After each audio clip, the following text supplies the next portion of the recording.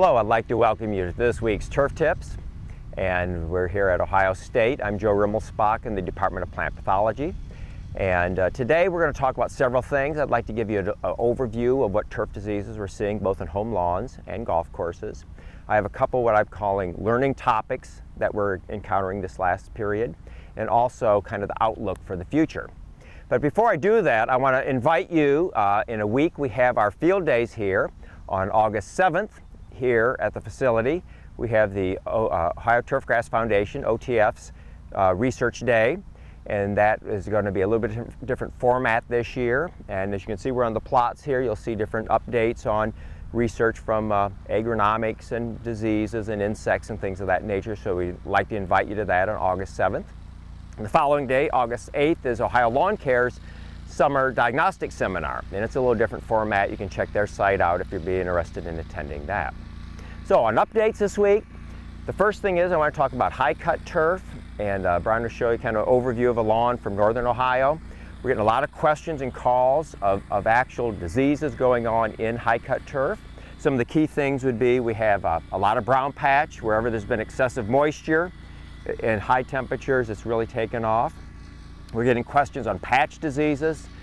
They may be true patch diseases like summer patch or necrotic ring spot, or they just may be some other environmental or cultural factor. A lot of dollar spots still active out there. Of course, rust on a lot of ryegrass. And believe it or not, in Northeast Ohio, we're still getting a lot of comments about lingering red thread. And I just want to mention that because if we have the cool down like they're predicting next week, you know, that could fire up again and continue to be kind of an ankle biter. On the golf side, a little different scenario. Of course, the big thing is excessive water, but as far as infectious diseases, we've had questions on a few cases about gray leaf spot. And this mainly affects your perennial ryegrass, and there's been a lot of ryegrass problems. But basically, we have not had any confirmations. I've contacted both our friends at Purdue and in Rutgers, and they have not confirmed any gray leaf spot yet. So it's a little bit early yet, but that's a good question to ask. We've had questions like on anthracnose. We had one innovative superintendent that knew what to look for, and so he somehow or other had a connection with the local high school, got into their biology lab and had his samples there looking under their microscopes. He said, I couldn't find any anthracnose, or those little black spines of CT.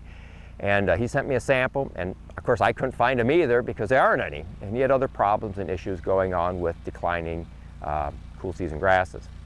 Also, we've had a couple questions about bacterial issues on grasses. And again, we have not confirmed any bacterial problems, especially on bent grass this year. The next thing I want to talk about is learning topics. Basically, there's two things from this last week that were huge. One was excessive moisture in certain areas, and Brian will show a series of pictures of standing water in high-cut turf, standing water on golf courses. This excessive water has created tremendous problems when you have saturated soils, and especially then with high temperatures. We've had a lot of turf collapse, a lot of damage, and a lot of setbacks. The other big area I want to mention that personally I learned from this week was that on diagnostics, go back to the basics. Now, I was visiting a golf course. They had white or gray mycelium in a step cut rough. I looked at it. I knew the temperatures were rather cool. It wasn't extremely wet, but I thought, well, this most likely would be brown patch. I said, well, I'll check it out. I took the samples, and Brian's got some pictures of the close-ups into this area, and sure enough, I look into the microscope, and it's all pythium, pythium blight, pythium afatidamatum, just loaded with it. And so sometimes we talk about, you know, temperature and water needs for a disease to have an outbreak. But, you know, even if one's not quite ideal, if the other is so out of whack, oftentimes it'll fuel that disease. So with excessive water that we had in the past, pythium could have been a major problem. As far as our outlook this week, I just want to mention, you know, it looks like we're going to be very fortunate with a cool down of both day and night temperatures.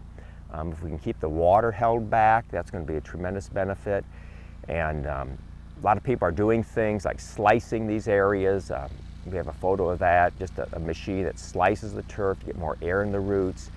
If there's anything you can do to get more air in the root system to mitigate the problems we've had would be great, very beneficial. Some people may want to even try to do some seeding. If you have completely dead areas, take this opportunity to do that. But remember, you're working with a very fragile system, and even though we have some cool temperatures, it's going to take time to recover these areas. It's kind of a nice break in the summer to have this, so I'm going to be optimistic and say, you know, this is our gift, and we're going to have this, and we'll get recovery or stabilization of turf, and then hopefully get through the rest of the summer 2013 without too many problems. So have an enjoyable week, and hopefully we'll see you at Field Day.